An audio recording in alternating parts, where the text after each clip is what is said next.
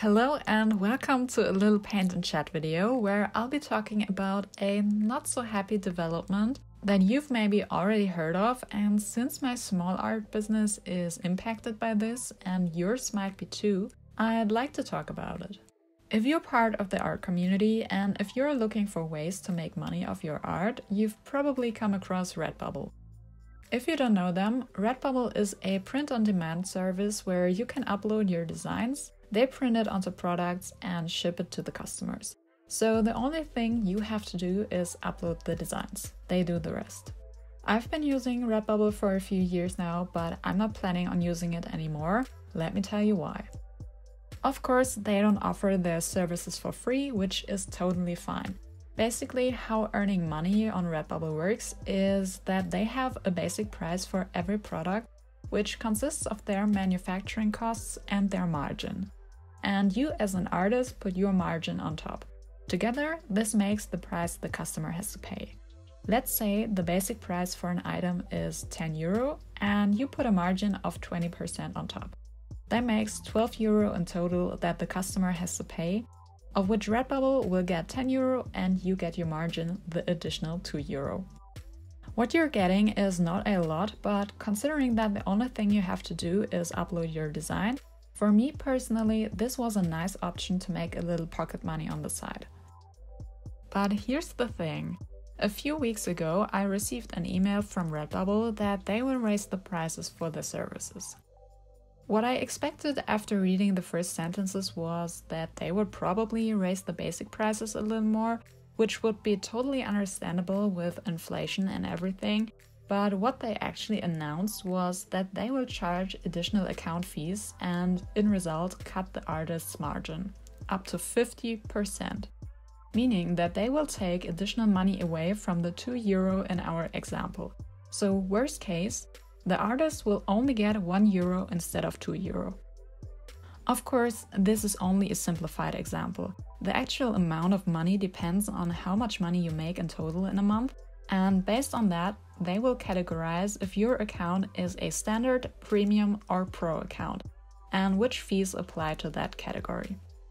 So let me show you the table of their new fees. Pause the video to read it, it's insane. They are sending a pretty clear sign that they don't appreciate small artists on their platform, because these fees disadvantage small artists. If you're one of their top artists making more than $500 a month, the maximum amount you pay is $92 and you're fine. So to sum it up, worst case for small artists, like in our example, 50% of your margin is gone. The worst case for a big artist, if they make exactly $500, is 18.4% of their margin gone. And the $92 are a fixed sum, meaning that if you make even more money, let's say $1,000, it's only 9.2% of your earnings, which is still a lot, not gonna lie. I don't know what the people over on Redbubble were thinking when they developed this new model, but let me try to break down my own thoughts. They are giving big creators a huge advantage.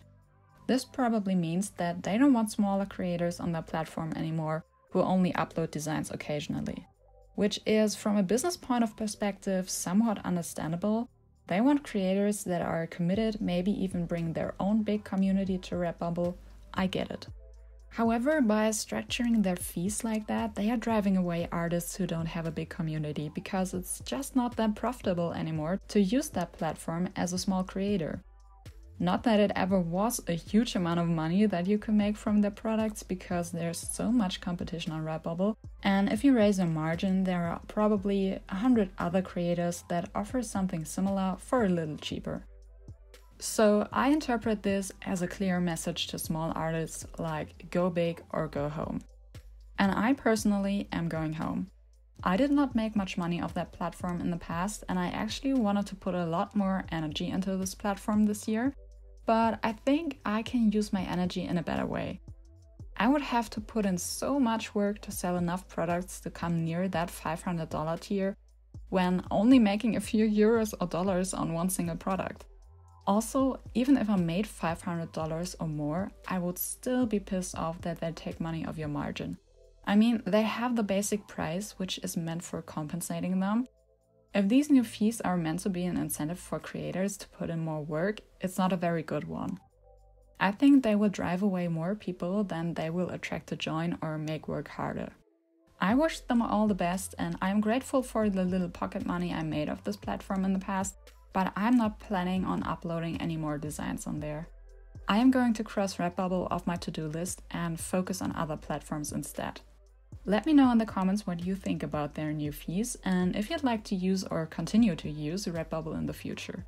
Thank you for watching and subscribe for more art content. Bye!